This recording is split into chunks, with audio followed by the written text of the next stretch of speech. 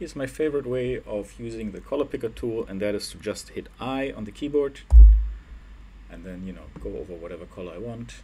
Let's say I like this color, and then I hit V to select the move tool. I select the object I want to color and I hit it.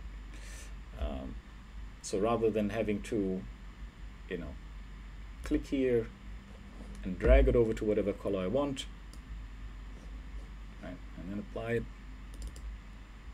I can just hit I and pick my color, and will automatically apply the color if apply to selection is selected. Another thing that's kind of good to know is by default the color picker tool will just pick the color in the middle of the cursor cross.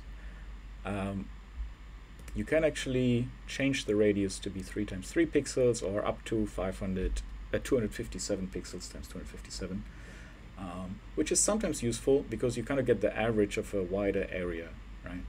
So for example, let's say I want this to be in the background, and maybe I want kind of the average 5 of this area.